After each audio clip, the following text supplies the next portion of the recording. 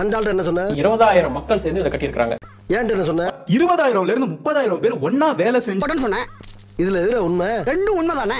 இந்த கீசா பிரமிட எடுத்துக்கிட்டீங்கன்னா 30 லட்சம் கற்கள், 40,000 வேலையாட்கள் பாசிபிளி இருந்திருக்கலாம். என்னடா சொல்ற? ஒரு பிரமிடை வந்து 200 ஆண்டுகாலம். எங்க ஒருக்கா சொல்லு.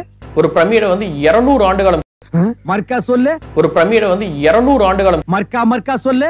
ஒரு பிரமிடை வந்து 200 ஆண்டுகாலம். கிட்டத்தட்ட 2 நூற்றாண்டு 2-3 தலைமுறைகள் கடந்து தான் வந்து இதை கட்டியிருக்காங்க. அப்படி ஜனங்களே பாத்துக்கங்க, என் மேல தப்பு இல்ல. இந்த பாவத்துக்கெல்லாம் நான் ஆளாகவே மாட்டேன். அத்தனையும் பொய். விக்கிபீடியா கௌரி பிரமிடை பத்தி என்ன சொல்லியிருக்காருன்னா, இங்க வா.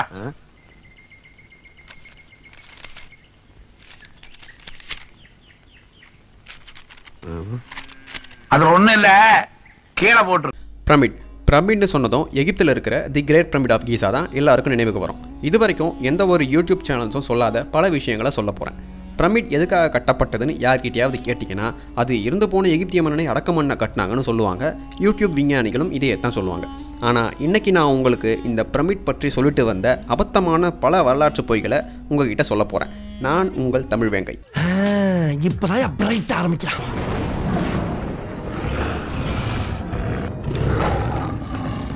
தி கிரேட் பிரமிட் ஆஃப் கீசா எகிப்தை ஆண்ட 4வது வம்சத்தைச் சேர்ந்த 2வது மன்னனான கூஃபுவுக்கு சொந்தமானதுன்னு இந்த வரலாற்று ஆய்வுலகமும் விஞ்ஞானிகளும் சொல்லிட்டு வராங்க. உண்மையில் கீசா பிரமிட்ல கூஃபுவோட இறந்த உடலின் மிச்சங்களும் கிடைக்கல, அவன் கூடவே புதைக்கப்பட்ட எந்த ஒரு அரச எச்சங்களும் கிடைக்கல. நாங்கள்லாம் எத்தனை போர்ஜரி, எத்தனை ராப்பரிய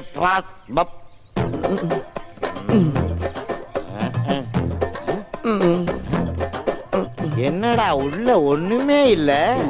Archaeologists and Egyptologists claim that they were tombs for the pharaohs, and yet no Egyptian pharaoh was ever found in a pyramid in Egypt. ஏன்னு நாம் கேள்வி கேட்டால், திருடர்கள் பிரமிடுக்குள்ளே போய் எல்லாத்தையும் திருடிட்டு உள்ளிருந்து வெளியே வர டன் கணக்கில் அடுக்கப்பட்ட பாறைகளை கொஞ்சம் கொஞ்சமாக உளியாலையும் சுத்தியாலையும் உடச்சி ஓட்ட போட்டு அது வழியாக எடுத்துகிட்டு போயிட்டாங்களாம். உண்மையாகவே இந்த பிரமிட் கூஃபுவுக்கு சொந்தமானதுன்னு நிரூபிக்க என்ன ஆதாரம் கிடைச்சதுன்னு பார்த்தீங்கன்னா, அவசரத்தில் அரையங்குறையுமா சிகப்பு பெயிண்டால் வரைஞ்ச சில எழுத்துக்கள் தான். அந்த எழுத்துலையும் முட்டாள்தனம் பண்ணி மாட்டிக்கிட்டாங்க. ஆனால் இந்த முட்டாள்தனத்தை இந்த அறிவியல் உலகம் வெளியே வராமலேயே தடுத்துடுச்சு. அந்த முட்டாள்தனம் என்னன்னு பின்னால் பார்ப்போம். முதல்ல இந்த முட்டாள்தனத்தை பண்ணி ஃபோர்ஜரி பண்ண மிகப்பெரிய கேடிப்பைய யாருன்னு நீங்கள் தெரிஞ்சுக்க வேணாமா? யாரா இருந்தாலும் தைரியமா சொல்ல பாருங்க, பயப்படாத. அவன்தான் கொலனல் ரிச்சர்ட் வில்லியம் ஹவார்ட் வைஸ். இவனால தான் மிகப்பெரிய வரலாற்று மறைப்பு நடந்திருக்கு இந்த உலகத்திலேயே, மனித வரலாற்றிலேயே.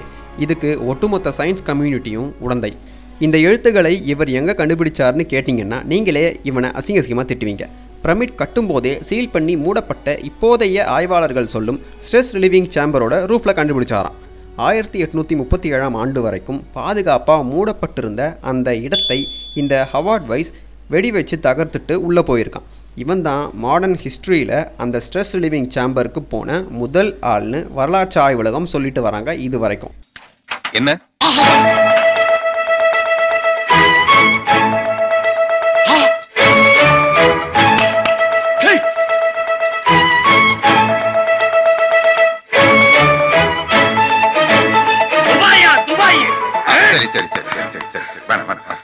எஜிப்டாலஜிஸ்ட் இப்போலிட்டோ ரோசலேனி எகிப்திய ஹைராக்லிபிக்ஸ் எழுத்தில் கூஃபு என்ற பெயர் இப்படித்தான் இருக்கும்னு டீகோட் பண்ணி காட்டிட்டாரு. இந்த எழுத்துக்கள் பழங்கால எழுத்துக்களின்படி செதுக்கப்படலை, மாறாக ஹைராட்டிக்னு சொல்லப்படுற எழுத்து முறையில் இருக்கிறதா சொல்கிறாங்க ஆய்வாளர்கள். இந்த ஹைராட்டிக் எழுத்து முறைகளில் ஆயுதங்களை வச்சு செதுக்க மாட்டாங்க, மாறாக சுவற்றில் சிகப்பு சாயம் வைத்து வரைவாங்க. இந்த எழுத்து முறையைத்தான் எகிப்திய ஓலைகளில், அதாவது பப்பாயரஸ்னு சொல்லப்படுற அந்த ஓலைகளில் எழுதிட்டு வந்தாங்க. ஹவார்ட் வைஸ் கூஃபு பேரை கண்டுபிடிச்சதா சொன்ன அதே இடத்துல குவாரியிலிருந்து கற்களை எடுத்துகிட்டு வந்த ஒரு குழுவோட குறியீடு அழிந்த நிலையில் பேரே பார்க்க முடியாமல் இருந்ததால் இவங்களை குவாரி கேங்னு சொல்கிறாங்க ஆய்வாளர்கள். ஆக நாம் இதுவரைக்கும் பார்த்த ஆதாரங்களை வச்சு தான் ஆய்வாளர்கள் இது கூஃபுவோட பிரமிட்னு, கூஃபு கட்டிய பிரமிட்னு நமக்கு சொல்லிட்டு வராங்க. இந்த பெயிண்டட் லெட்டர்ஸில் ஃபோர்ஜரி நடந்திருக்குன்னு இந்த நவீன அறிவியல் முட்டாள்களின் உலகத்திற்கு முதலாக சொன்னவர் ஜெகரியா சிட்சின் தான். இவர் பேரை சொன்னாலே சயின்டிஃபிக் கம்யூனிட்டி இவரை சூடோ சயின்ஸ் பேசுகிறாருன்னு அழுவாங்க. அவரோட கருத்து என்னன்னு கூட கேட்காமலேயே இவங்க அழுது உருண்டு புரண்டு இன்னை வரைக்குமே இவங்க இந்த மாதிரி ஆட்கள் எது சொன்னாலுமே சூடோ சயின்ஸ் தான் சொல்லிட்டு வராங்க. அதை பற்றின எந்த ஒரு ரீசர்ச்சும் இவங்க பண்ணாமல். சிட்சின் தன்னோட புத்தகத்தில் வைஸ் கண்டுபிடிச்சதா சொன்ன எழுத்தில் குஃபுவுக்கு பதில் ராஃபோன் இருக்குது. கேஹெச் இருக்க வேண்டிய இடத்துல எகிப்திய கடவுளான ஆர்ஏ எழுத்து இருக்குது. அந்த எழுத்துக்களை வரைந்த திருட்டு பயலுக்கு கூவுக்கும் ராவுக்கும் வித்தியாசம் தெரியலன்னு சொல்லியிருக்காரு. அடே உன் நாக்க 4-5 தடவை சேவிங் பண்ணிட்டாலும் சொல்லி தொலையண்டா. புஷ்பம் அதுதானே, பூவை பூன்னு சொல்லலாம், புஷ்பம்னு சொல்லலாம், நீங்க சொல்ற மாதிரி சொல்லலாம். அடே push புய் push புய் push புய் push புய் push புய் push புய் push புய் அவுய். இந்த மாதிரி தப்பா எழுதுகிற பழக்கம் எந்த எகிப்திய மன்னனுக்கும் இருந்திருக்காது. கண்டிப்பாக இதை எழுதினவனுக்கு எகிப்திய ஹைராட்டிக் மொழியை பற்றி எதுவுமே தெரியாது. கூவுக்கு ரா போட்டவனோட மிகப்பெரிய கோமாளித்தனமான தவறுன்னு சொல்லியிருக்காரு. ஆனால் வழக்கம் போல அறிவியலாளர்கள் தங்களுடைய தவறை மறைக்க வரலாற்று ஆய்வுலகம் இவர் சொன்னதை எல்லாத்தையுமே கதைன்னு சொல்லி இதை அப்படியே குழி தோண்டி புதைச்சிட்டாங்க. இப்போ நாம் இந்த கர்னல் வைஸை பற்றி தெரிஞ்சுப்போம். இந்த ஆள் தனக்கு பேரும் புகழும் வரணும்னா பல மாதிரியான பொய்களையும் பொருட்டுகளையும் ஃபோர்ஜரிகளையும் பண்ணக்கூடிய ஆள். இவரோட வாழ்நாளிலேயே இவரோட பேர் ரொம்பவும் கேவலப்பட்ட பேராக தான் இருந்திருக்கு. மேலும் தெரிந்து கொள்ள கூகுள் ஆண்டவரை அணுகவும். 1837ஆம் ஆண்டு வைஸ் கன் பவுடரை வச்சு தகர்த்தது கிங்ஸ் சேம்பருக்கு மேலே இருந்த கடைசி 2 ஸ்ட்ரெஸ் லிவிங் சேம்பரை தான்.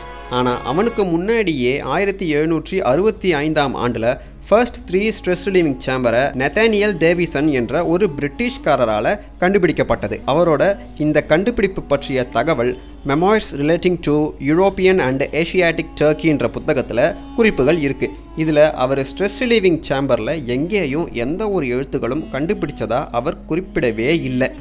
கர்னல் வைஸ் தன் கைப்பட எழுதிய பிரைவேட் ஜேர்னலில் கீசா பிரமிடுக்குள்ளே போனதும் அந்த சேம்பர்ஸை வெடிவெச்சு உடைச்சதும் கார்டூஷ்னு சொல்லப்படுற எந்த ஒரு கல்வெட்டுகளையும் சித்திர எழுத்துக்களையும் மையினால் தீட்டப்பட்ட ஓவியங்களையும்னு எதையுமே கண்டுபிடிக்கல நாங்கள். இது கர்னல் வைஸோட பிரைவேட் ஜேர்னலில் அவரே சொன்னது. இதில் கண்டுபிடிக்கலன்னு சொன்ன ஒரு விஷயத்தை இவர் எழுதி பப்ளிஷ் பண்ண புத்தகங்கள் பலதில் இந்த சேம்பர்ஸை உடைச்சதும் காலையில் எங்களுக்கு எதுவுமே தெரியல, மார்ச் 30ஆம் தேதி மாலையில் எங்களுக்கு ஹைரோகிராஃபிக்ஸான சில எழுத்துக்கள் கிடைச்சிது அப்படின்னு உருட்டி இந்த புத்தகத்தில் இவனே விற்றுருக்கான். வழக்கம் போல் அறிவியல் உலகமும் எந்த ஒரு பேக்ரவுண்ட் ரிசர்ச்சும் பண்ணாமல் விசிலடித்து வரவேற்றிருக்காங்க இந்த புத்தகத்தை.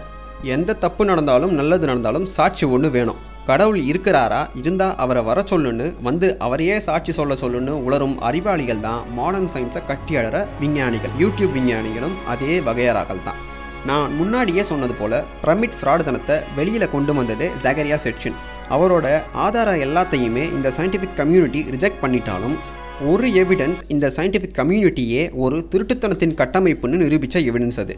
தன்னுடைய புத்தகமான ஜேர்னிஸ் டு த மித்திக்கல் பாஸ்டில் மரபியல் அறிஞரான வால்டர் மேர்டின் ஆலன் தன்னுடைய ரேடியோ லாக் புக்கோட ஒரு பேஜ் காப்பியை சிட்சினுக்கு அனுப்பி வச்சிருக்காரு. 1983ஆம் ஆண்டு மிஸ்டர் வால்டர் ஆலன் கிட்டேருந்து எனக்கு ஒரு கடிதம் வந்தது. சரியா தி ஸ்டேவேஸ் ஆஃப் ஹெவன் புத்தகம் வெளிவந்து 3 ஆண்டுகள் கழித்து. அந்த கடிதத்தில் இந்த ஃபோர்ஜரியை கண்ணால் பார்த்த ரியல் ஐவிட்னஸோட சாட்சியே இருக்குன்னு ஆலன் எழுதி அனுப்பியிருந்தார். என்னோட கூற்று உண்மைதான்னு சொல்ல ஒருத்தராவது இருக்கிறாரேன்னு நான் சந்தோஷப்பட்ட தருணம் அதுன்னு சிட்சின் எழுதியிருக்காரு. ஆலனுக்கு சிட்சின் முன்வச்ச pyramid forgery matter Pittsburgh press release பண்ண வார இதழில் வந்த செய்தி மூலமாக தெரிய வருது. இதை பார்த்ததும் சிட்சினை ஆலன் காண்டாக்ட் பண்ணுறாரு. ஆலனோட கிரேட் கிராண்ட்ஃபாதரான ஹம்ப்ரீஸ் ப்ரூவர் இந்த ஃபோர்ஜரி பண்ண கர்னல் வைஸ் கூட கீசா பிரமிடில் 1837ஆம் ஆண்டு வேலை செய்தவர். ஆலன் தன்னுடைய கிரேட் கிராண்ட்ஃபாதரான ஹம்ப்ரிஸ் ப்ரூவர் பற்றின எல்லா தகவல்களையும் சேகரித்து கைப்பட எழுதி வச்சிருக்காரு. அதில் ஹம்ப்ரிஸ் ப்ரூவர் போட்ட கடிதங்கள் முதற்கொண்டு எல்லா தகவல்களையும் எழுதி வச்சிருக்காரு. குறிப்பாக ஹம்ப்ரிஸ் ப்ரூவர் கர்னல் வைஸ் கூட பிரமிட் ரிசர்ச்சில் ஜாயின் பண்ணிட்டேன், ரேவன் அண்ட் ஹில் இவங்களோட வாக்குவாதம் பண்ணேன், இல்லாத பெயிண்ட் மார்க்ஸ் இருந்ததா சொல்லி இவங்களே கிரியேட் பண்ண மார்க்ஸை பற்றி அவங்கக்கிட்ட வாக்குவாதம் பண்ணேன், உள்ள எந்த கலரையும் கண்டுபிடிக்கப்படலைன்னு ஹம்ப்ரிஸ் ப்ரூவர் தன்னோட கைப்பட எழுதின லெட்டரில் எழுதி தன்னோட ஃபேமிலிக்கு அனுப்பியிருக்காரு. அந்த டீட்டெயில்ஸை ஆலன் தன்னோட குறிப்பில் சேர்த்துக்கிட்டாரு. இந்த டீட்டெயில்ஸ் எல்லாத்தையுமே ஆலனுக்கு சொன்னது அவருடைய ஆண்டி நெல். இந்த நெல் கிட்ட ஹம்ப்ரிஸ் ப்ரூவர் எழுதின சில லெட்டர்ஸ் கைவசம் இருந்திருக்கு. ஆனால் இந்த தகவலை இந்த அறிவியல் உலகம் நம்பும்படி நிரூபிக்க ஹம்ப்ரிஸ் ப்ரூவரோட குறிப்பிட்ட இந்த கடிதம் மட்டும் நமக்கு கிடைக்கவே இல்லை. அது அழிஞ்சிருக்கலாம், இல்லை தொலைஞ்சிருக்கலாம். ரேவன் அண்ட் ஹில் இவங்க 2 பேரும் வைஸோட அசிஸ்டன்ஸ். பிரமிடுக்கு சொந்தக்காரன் கூஃபு தான்ற மிகப்பெரிய ஃபோர்ஜரியை பண்ண ஆட்களில் இவங்க 2 பேரும் உண்டு. ஹம்ப்ரிஸ் ப்ரூவர் எழுதின கடிதம் கிடைக்கல, இதுதான் சாக்குன்னு மறுபடியும் இதையெல்லாம் கட்டுக்கதை, ஹம்ப்ரிஸ் ப்ரூவர் என்ற ஆளே இல்லை, அந்த நபர் ஒரு கற்பனை, அதனால் இவர்கள் சொல்லும் அத்தனையும் பொய்ன்னு மறுபடியும் இவங்க அழ ஆரம்பிச்சிடுறாங்க. யாருன்னா அறிவியல் உலகம். காரணம், வைஸ் பிரமிட் பற்றி எழுதின புக்கில் ப்ரூவர் பற்றின பேரே குறிப்பிடவே இல்லை. ஆனால் ஹம்ப்ரிஸ் ப்ரூவர் என்ற நபர் உண்மையில் வாழ்ந்து மறைந்த நபர் தான் வேட்கின்ஸ் எக்ஸ்பிரஸில் வெளிவந்த அவருடைய இரங்கல் கடிதம் மூலமாக நாம் சந்தேகமே இல்லாமல் சொல்லலாம். அறிவியலாளர்கள் சொல்கிற மாதிரி ஆலன் கற்பனையாக இந்த கதையை உருவாக்கி இருந்தால் எப்படி சரியாக 1837ஆம் ஆண்டு பிரமிட் ரிசர்ச் டீமில் வேலை செய்த அத்தனை நபரின் பேரையும் சரியாக ரெக்கார்ட் பண்ணாருன்னு கேள்வி எழுது. இந்த ரிசர்ச் டீமில் வேலை செஞ்ச இதே நபர்களின் பேரை வைஸ் தன்னுடைய ப்ரைவேட் ஜேர்னல்லையும் குறிப்பிட்டிருக்காரு. அறிவியலாளர்கள் சொல்கிறது போல் ஆலன் பொய்யான கட்டுக்கதையை எழுதியிருக்காருனே வச்சுப்போம். ஆலனோட great கிராண்ட்ஃபாதரான Humphreys Brewer Raven and hill என்ற கொலனல் வைஸ் அசிஸ்டன்ட்ஸ் கூட பெயிண்டட் மார்க் சம்மந்தமாக வாக்குவாதம் பண்ணதை ஆலன் எழுதியிருக்காரு. ஆனால் கொலனல் வைஸ் வெளியிட்ட பப்ளிஷ்டு புக்ஸ் எதுலேயுமே ரேவன் தன்னோட அசிஸ்டன்ட் குறிப்பிடவே இல்லை. ரேவன் தன்னோட குவாரி மார்க்ஸ் கண்டுபிடிப்பை நேரில் பார்வையிட வந்த 6 சாட்சிகளில் ஒருவர் தான் குறிப்பிட்டிருக்காரு. ஆனால் ரேவன் தான் கூஃபுவுக்கு ராஃபூன்னு பெயிண்ட் பண்ண மிகப்பெரிய முட்டாள்தனமான கோமாளின்றதை நாம் பின்னால் பார்க்கலாம்.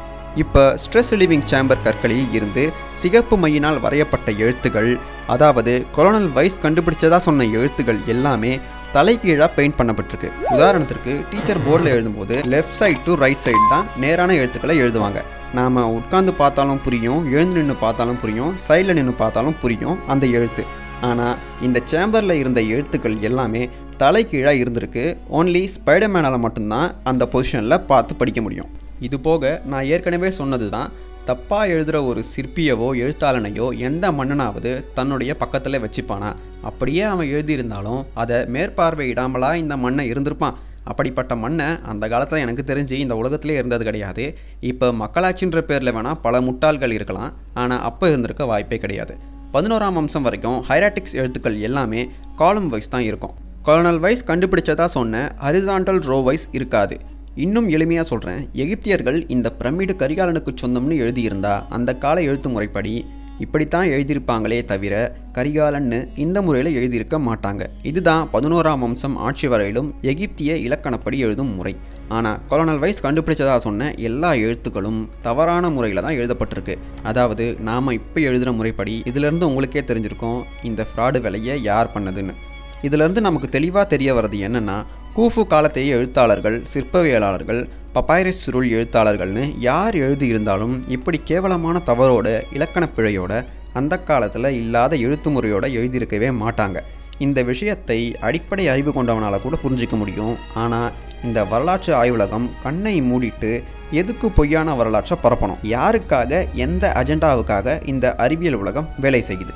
முன்னுக்கு பின் ஏகப்பட்ட பொய்கள் இருக்கும் இந்த பிரமிட் பற்றிய உண்மையை கொலனல் வைஸ் எழுதி வைத்திருக்கும் அவருடைய பிரைவேட் ஜேர்னல் கிடைத்தால்தான் தெரியும்னு ஸ்காட் கிரைட்டனும் ஆர்தர் ஆலன் ஆல்ஃபோர்டும் இணைந்து ஒரு வழியாக அந்த ஜேர்னல் இருக்கிற இடத்த கண்டுபிடிச்சிடுறாங்க. அது இங்கிலாந்தில் சென்டர் ஃபார் பக்கிங்ஹாம்ஷயரில் இருக்குது. மொத்தம் 600 பக்கங்கள் கொண்ட ஜேர்னல் அது. ஸ்காட் கிரைட்டன், நான் டாக்டர் ப்ரிஸ்கிரிப்ஷனை கூட படிச்சுடுவேன், ஆனால் இந்த வைஸ் கையெழுத்தை படிக்கவே முடியல, அவ்வளோ கேவலமாக இருக்குன்னு தலையிலேயே அடிச்சுக்கிறாரு. லைப்ரரியர்கிட்ட அனுமதி வாங்கி வைஸோட ப்ரைவேட் ஜேர்னல் மற்றும் கடிதங்கள் எல்லாத்தையும் ஃபோட்டோகிராஃப் எடுத்துக்கிறாங்க. வைஸ் ஜேர்னல் என்ட்ரி மே 27, 1837. சரியாக இந்த நாளில் தான் ஸ்ட்ரெஸ் ரிலீவிங் சேம்பரை உடச்சி உள்ளே போகிறாங்க. அப்போ சேம்பரில் கண்டுபிடிக்கப்பட்டதாக சொன்ன கார்டூஷை வைஸ் வரைந்தேன்னு சொல்லியிருக்காரு அவரோட பப்ளிஷ்ட் புக்கில். ஆனால் ப்ரைவேட் ஜேர்னல் அவர் கூஃபு என்று சொல்லக்கூடிய எழுத்தோவியம் இதுதான்னு வரைஞ்சி வச்சதையும் இப்போ வரலாற்று ஆய்வுலகம் நமக்கு காட்டி வரும் எழுத்தோவியமும் முன்னுக்கு பின் முரணாக உள்ளது. ஆனால் பப்ளிஷ்டு புக்லையும் இந்த ஈஜிப்ட் ஆர்கியாலஜி டிபார்ட்மெண்ட் காட்டுறதும் சேமாக இருக்குது. ஆனால் வைஸ் எழுதின ப்ரைவேட் ஜேர்னலில் அது சுத்தமாக டிஃப்ரெண்ட்டாக இருக்குது. Journal entry June 16, 1837. இதில் நாம் வைஸ் பண்ண ஃப்ராட் வேலையை தெளிவாக கண்டுபிடிக்கலாம். முதல்ல சேம்பரை உடச்சி பெயிண்டட் மார்க்ஸ் இருந்ததாக சொல்லி அதை நோட் பண்ண வைஸ் ஃபர்ஸ்ட் டைம் கூஃபுவை ரெப்ரசன்ட் பண்ணுற எழுத்துக்களில் ஒரு வட்டமும் அதனுள் 2 புள்ளியும் தான் இருந்ததாக வரைஞ்சிருந்தான். ஆனால் ஜூன் 16ஆம் தேதியிலிருந்து அந்த வட்டத்தினுள் 2 அல்லது 3 கோடுகளை இவனே வரைஞ்சிருக்கான். வைஸ் தன்னோட ஜேர்னலில் சில வினாடிகள் தான் விளக்கின் ஒளியோட இந்த கார்டூஷை பார்த்தேன்னு சொல்லியிருக்கான். சில வினாடிகள் பார்த்த அவன் பாம்பு மாதிரி வரையப்பட்டிருக்கும் எழுத்துக்கு கீழே சின்னதாக இருந்த 2 புள்ளியை தெளிவாக வரைஞ்சிருக்கான். ஆனால் அதுக்கு வலது பக்கம் இருந்த வட்டத்துக்குள் இருந்த 3 பெரிய கோடுகளை இவனால் பார்க்க முடியல, இவன் கண்ணுக்கு தெரியவே இல்லையா. வைஸ் ஈஜிப்ட் ஹைரோகிளிப்ஸ் எதையோ பார்த்துட்டு அவருடைய க்ளோசஸ்ட் அசிஸ்டன்ஸான ஹில் அண்ட் ரேவன் இவங்களோட உதவியோட இல்லாத ஒரு கேங் நேமையும் இல்லாத ஒரு அரசன் பேரையும் போலியாக உருவாக்கியிருக்காங்க. அதாவது பிரமிடுக்குள்ள இல்லாத ஒரு பேரையே இவங்க வரைஞ்சிருக்காங்க. வைஸ் தன்னுடைய பிரைவேட் ஜேர்னல்லையே தனக்கே தெரியாமல் தான் ஒரு ஃப்ராட் தானே வெளியுலகிற்கு நிரூபிக்க ஒரு வாக்கியத்தை விட்டுருக்கான். அது என்னன்னா, cartouche in tomb to the west of Great Pyramid are different than Sufis அல்லது சியோப்ஸ்னு கிரேக்கர்கள் குறிப்பிடுவாங்க. இந்த 2 பெயர்களுக்குமான பொருள் கூஃபுன்னு வரலாற்று ஆய்வுலகம் அவங்களாவே முடிவு பண்ணிக்கிட்டாங்க. வைஸ் என்ன சொல்லியிருக்கான்னா, பிரமிடின் மேற்கு பகுதியில் உள்ள ஹைரோகிளிப்ஸ் எழுத்துக்கள் மன்னர்களின் பெயர் தாங்கிய எழுத்துக்கள் கிடையாதுன்னு தன்னோட பிரைவேட் சேனலில் எழுதியிருக்கான் அவன் கைப்பட. அப்படின்னா பிரமிடுக்கு சொந்தக்காரன் கூஃபு கிடையாதுன்னு இதற்கு மேலே தெளிவாக யாராலையும் சொல்லிட முடியாது. பிரமிட் கூஃபு உடையதுதான்னு உலகிற்கு வெளிப்படுத்திய முதல் மிகப்பெரிய ஃப்ராட் தன்னுடைய கைப்பட எழுதிய மிகப்பெரிய எவிடன்ஸை விட்டுட்டு போயிருக்கான். ஆனால் ஏன் உலக வரலாறுன்னு நாம் படிக்கிற அத்தனை பாட புத்தகத்திலும் பிரமிட் கூஃபு கட்டியது என்ற மாபெரும் நிரூபிக்கப்படாத பொய்யை நாம் உண்மையாகவே இன்னும் நம்ம படிச்சுட்டு வரோம். இதுக்கு பின்னாடி அஜெண்டா இருக்குதுன்னு நான் சொன்னால் நான் கான்ஸ்பிரசி தியரி பேசுகிறேன்னு இந்த யூடியூப் விஞ்ஞானிகள்லாம் சொல்லுவாங்க. ஆனால் உண்மையாகவே கான்ஸ்பிரசி தியரி யார் பேசுகிறதுனா அவங்க தான். வைஸ்க்கு ஏற்கனவே கூஃபுவின் பெயர் எப்படி இருக்கும்னு தெரிஞ்சிருக்கு. அதனால தான் மேற்கு பகுதியில் பார்த்தது கூஃபுவுடைய பெயர் அல்லவென்று திட்டவட்டமாக சொல்லியிருக்கான். அதே நாள் மாலையில் பெயிண்ட் ப்ரஷ் ரேவன் கிட்ட கொடுத்து கூஃபுவுடைய சின்னத்தை வரையவும் சொல்லியிருக்கான். வைஸ் தன்னுடைய பப்ளிஷ்ட் புக்கில் எந்தெந்த பிக்சர்ஸ் இடம்பெறணும் எந்தெந்த பிக்சர்ஸ் இடம்பெறக்கூடாதுன்னு முடிவு பண்ணி தன்னோட ப்ரைவேட் ஜேர்னலில் தவறாக இருந்த ஹைரோகிளிபிக்ஸை பெருக்கல் குறி போட்டு அதை மறுபடியும் முறையாக சரியாக வரைந்து சரியான கூஃபு பெயர் என்று அறிவியல் உலகம் சொல்லும் ஹைரோகிளிபிக்ஸை தன்னுடைய புத்தகத்தில் வெளியிட்டுள்ளான். நான் சொன்ன ஆதாரங்கள் அத்தனையும் சேர்த்து ஏன் அதைவிட பல மடங்கு ஆதாரங்களை ஸ்காட் கிரெய்டன், கிறிஸ்டோபர் டன் போன்ற எண்ணற்ற ஆட்கள் வச்சிருக்காங்க. இதையெல்லாம் so called main stream scientific community மறு ஆய்வு செய்து உண்மையை மக்களுக்கு சொல்லியே ஆகணும்னு போராடிட்டு வராங்க பல காலமாக. ஆனால் இவங்க எல்லாரும் கான்ஸ்பிரசி தியரி பேசுகிறாங்களாம். இவங்கெல்லாம் கான்ஸ்பிரசி தியரிஸ்ட். மாடர்ன் சயின்ஸ் சொல்கிறத கேள்வியே கேட்காம ஏற்றுக்கிறவங்க தான் உண்மையான அறிவாளிகளாம். அப்படி பார்க்க போனால் மிஸ்டர் ஜிகே, சயின்ஸ் ஃபேக்ஸ் தமிழன் மற்றும் யூடியூப் விஞ்ஞானிகள் இவங்க மட்டும்தான் அறிவாளிகள்னு இந்த உலகம் சொல்லும் போல. மிஸ்டர் ஜிகேவின் பிரமிட் உருட்டுகளை ஒரு திரட்டுகளாக போட்டிருந்தேன். அதை பார்த்துட்டு ஜிகேவின் ரசிக குஞ்சுகள் கமெண்ட்டில் வந்து அழுதாங்க. அழுததோடு நிறுத்தாமல் மேலும் ஒரு படி போய், உனக்கு என்ன அவரை பார்த்தா பொறாமையானவரை கேட்டாங்க. பொறாமப்படுற அளவுக்குலாம் சீனே இல்லை. நான் யூடியூப் வீடியோ போட்டு தான் சோறு தின்னணும்னு கிடையாது. அவங்கள மாதிரி எனக்கு வேறு வேலைகள் உண்டு. இருந்தாலும் அறிவியல் என்ற பெயரில் இவங்க சொல்கிற எல்லா உருட்டுகளையும் உங்களை மாதிரி கேட்டு விசில் அடிச்சுட்டு போகிற தற்குறி நான் கிடையாது. என்னோட அறிவுக்கு எது சரி எது தவறுன்னு கேள்வி கேட்க தோணுதோ அதை காணொலிகளாக போடுறேன். உங்களால் இதில் எது சரி எது தவறு எது உருட்டென்று வேறுபாடுகளை கண்டுபிடிக்க முடிந்தால் யாவும் நலமே. இல்லாவிட்டால் மிஸ்டர் ஜிகே போன்ற வெள்ளைக்காரன் எது சொன்னாலும் உண்மை, உள்ளூர்காரன் எது சொன்னாலும் பொய். பியர் ரிவ்யூ செஞ்சாதான் நான் ஏத்துப்பேன், இல்லைன்னா ஏத்துக்க மாட்டேன்னு உலக அரசியல் தெரியாமல் குண்டுச்சட்டிக்குள் குதிரை ஓட்டும் மிஸ்டர் ஜிகே போன்ற ஆட்களின் காணொளிகளை பாருங்க. பார்த்து தற்குறியாவே இருங்க. அறிவியலே பதில் கூற முடியாத ஆயிரம் விடயங்கள் உண்டு. அறிவியலே எல்லாம் என்று உருட்டும் தற்குறிகளிடமிருந்து விலகி இருப்பதே நன்று.